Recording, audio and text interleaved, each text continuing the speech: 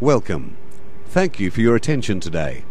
The objective of this induction is to prepare you for your work at Whakatane Mill. A safe and secure workplace is important to you and to everyone associated with Whakatane Mill.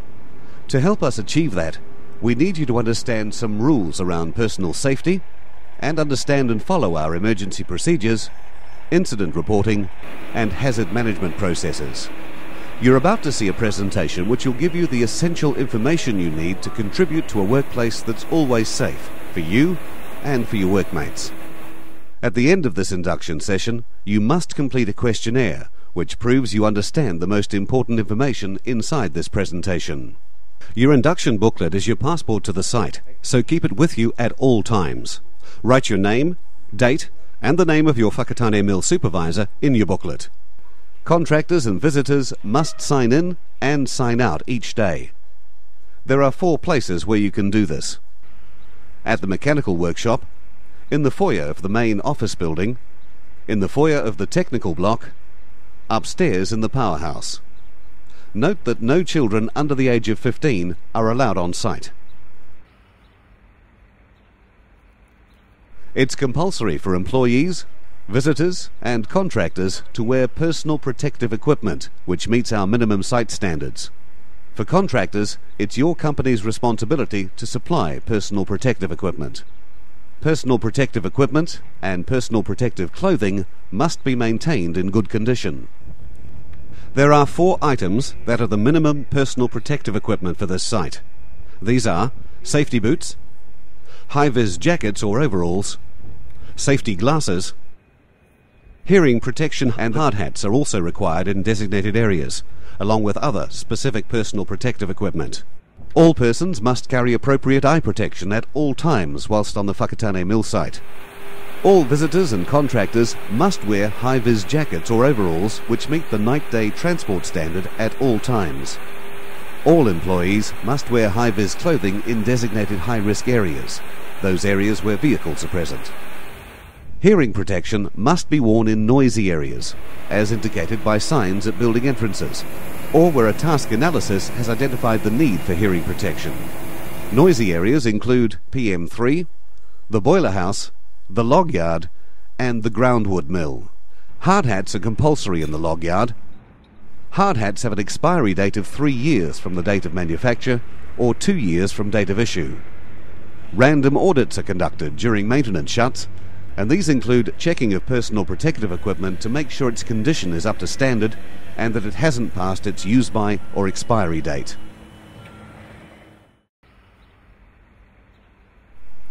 The use, sale, transfer or possession of drugs or controlled substances on site is forbidden. Employees, contractors or visitors on site while under the influence of drugs, alcohol or controlled substances is forbidden. Any person found to be in breach of this policy may face disciplinary action, which could result in the termination of employment. Smoking is only allowed in designated smoking areas. Employees found smoking outside a designated smoking area will be subject to disciplinary action, and contractors may be excluded from site.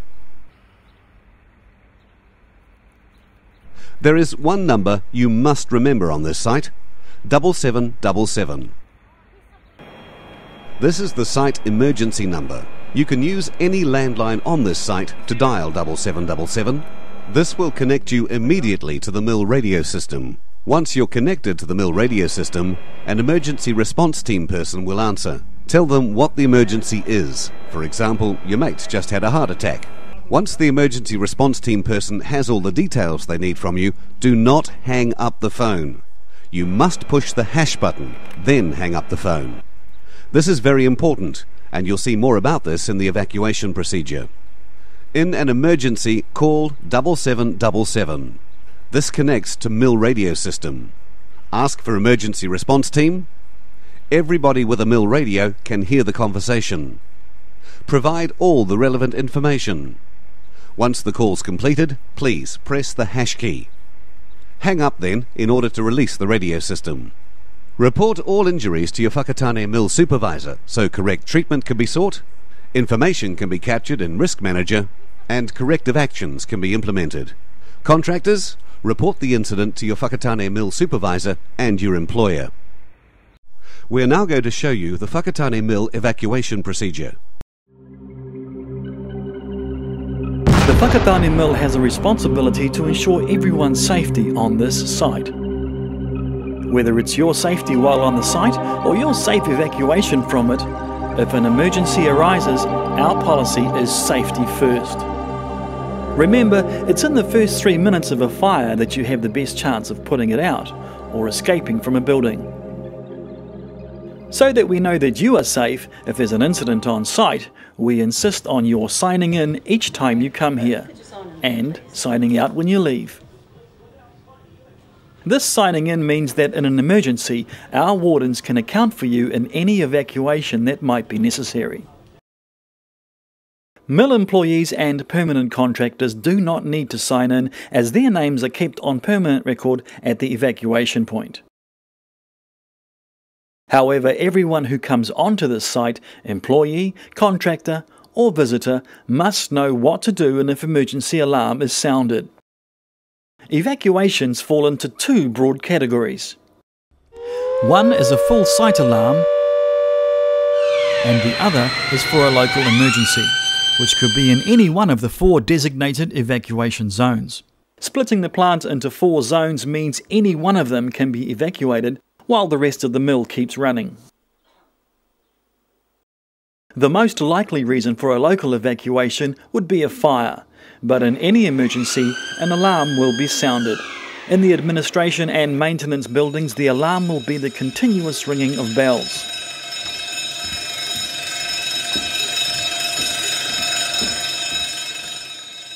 In production areas, it will be the continuous rise and fall of a siren accompanied by flashing red lights.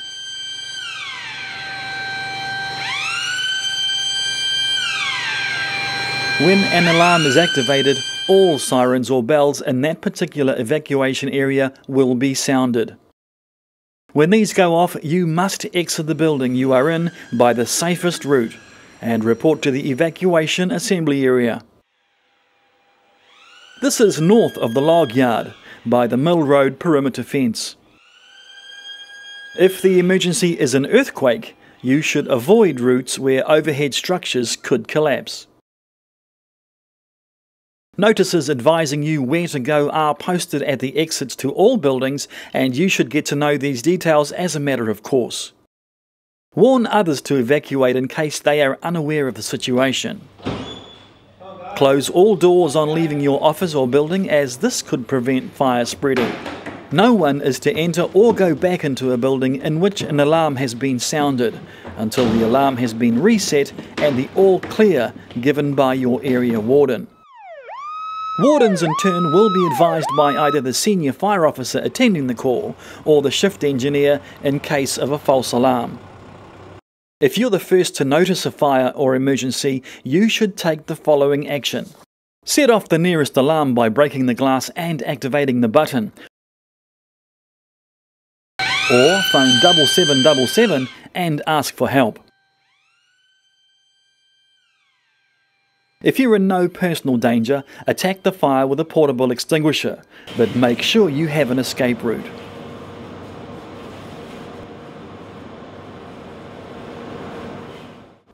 If you can't help, warn others and evacuate immediately.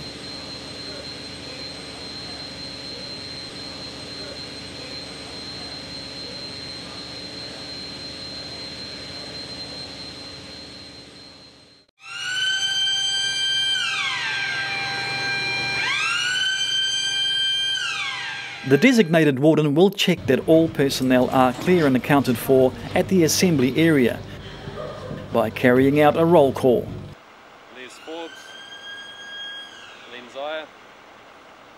In all circumstances, you must follow your area warden's instructions. These could be instructions to vacate buildings, locate and go to the assembly area, stay at the assembly area, leave the mill site, or re-enter a working area. In an emergency of any kind, your warden's word is to be followed without question. All alarms will be sounded in case of a full site emergency. This includes the two-tone site alarm.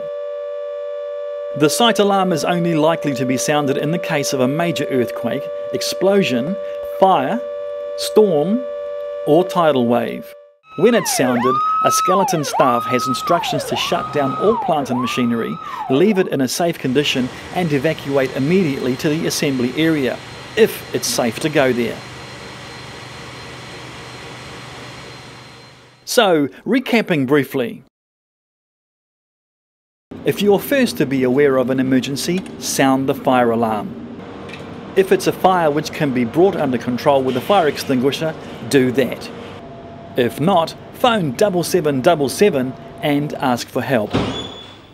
Warn others, evacuate the building and go to the evacuation assembly area. Obey the instructions of your area warden at all times. Under no circumstances return to the work area you were in until the all clear is given and the area warden says you can return. Remember, this evacuation system is designed to save lives, yours in particular. Do not ignore these warning procedure instructions.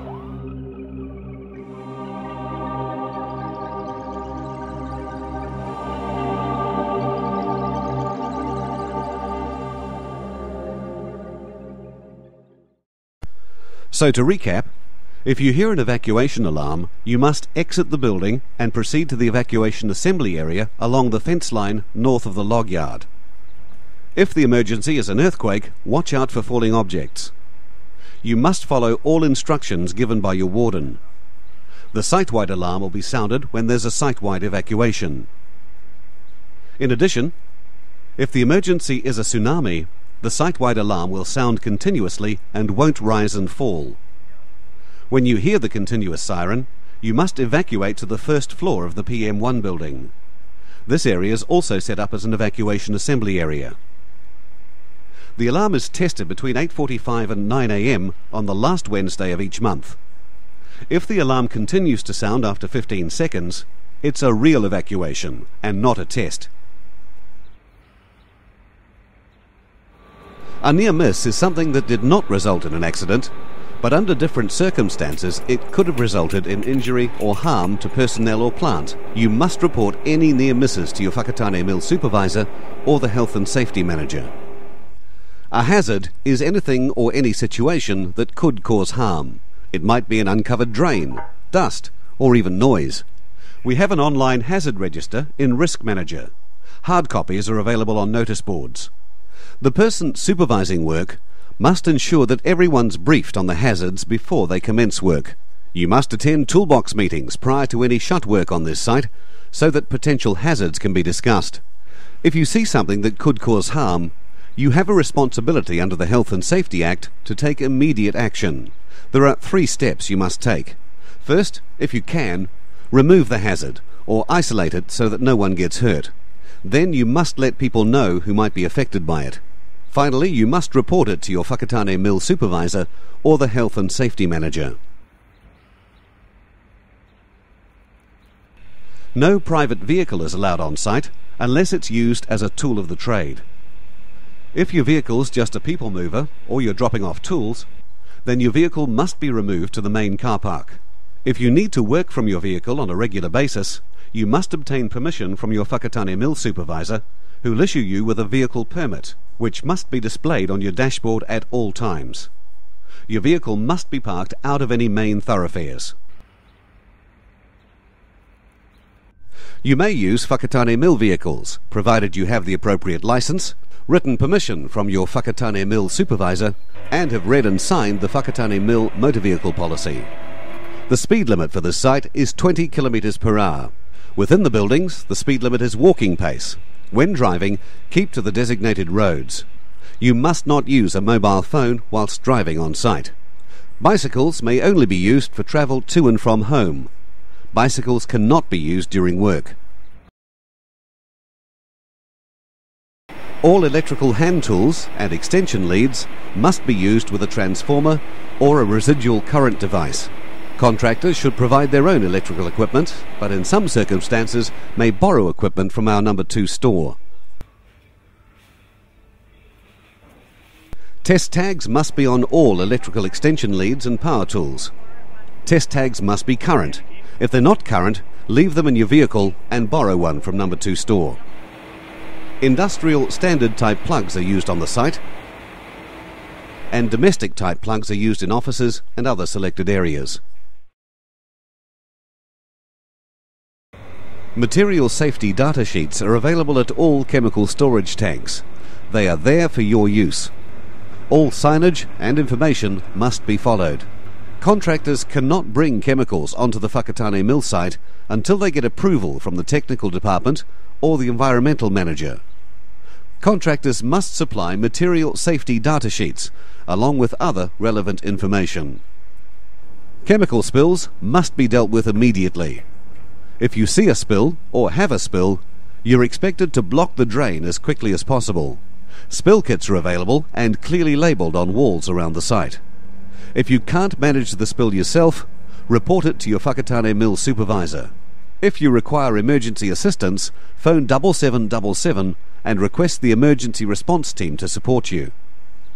You must report spills to your supervisor, shift engineer, or environmental manager as soon as possible. Plant isolation hold cards. When people need to interact directly with a machine, and there's a risk it'll start or move, an isolation may be required. Trained staff will identify where isolations need to be applied. Isolate the equipment: electrical, mechanical, hydraulic, pneumatic, steam. Complete a hold card and reconnection order. Apply the hold card to the isolation and hold the reconnection order. Check all isolated equipment before starting work. Plant isolation group. Often there are many points of isolation, and for these an isolation listing is produced. Hold cards are placed on all isolations listed by the isolation supervisor. Those applying the isolations sign the isolation listing.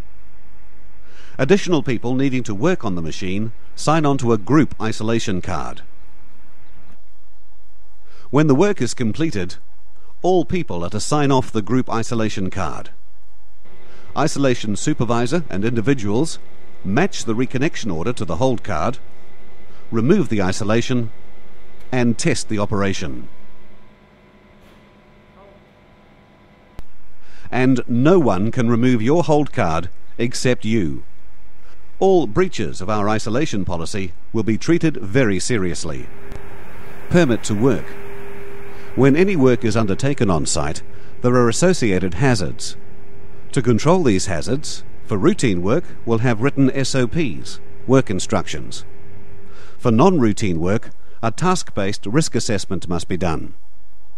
If the risk score is greater than 10, or any of the following permits are required, then a permit to work must be initiated. Working at heights, confined spaces, 33 kilovolt compound access, excavation, gas, hot work, electrical work, plant isolations. Permits can only be issued by trained permit issuers and include details from task-based risk assessment, list of other permits required, controls to be employed, a list of people authorized to work under the permit, sign on and off. All people working in the area must sign on to the permit before work commences. All those working under the permit must sign off when their work is completed. The permit is a 24-hour document. All plant and machinery must be handed back in a safe and tidy state. The Whakatane mill makes coated paperboard as a key component of food packages, and therefore must conform to regulations imposed by different national and international laws or commitments. Whakatane millboard must be clean from foreign material due to physical, chemical or biological contamination for both food grade and aseptic board. Whakatane Mill Limited requires everyone to adhere to hygiene practices. Keep work areas, plant and equipment clean. Work must not contaminate the process. Dispose of any object that could find its way into the product. Use the containers provided for the disposal of Stanley knife blades. Glass breakage must be reported and cleaned up immediately. Do not carry loose objects in pockets, pens, pencils, etc. All food brought into the mill must be kept in the lunchroom or lockers.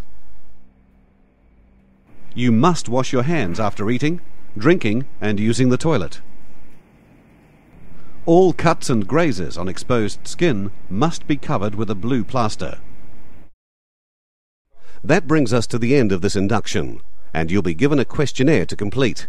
Please write your details in full, without abbreviations. For example, write John Smith, not J. Smith, and include your email address. Answer every question. This induction covers you for 24 months from this date. You'll be notified by email when you're due for your next induction. Thank you for your attention today.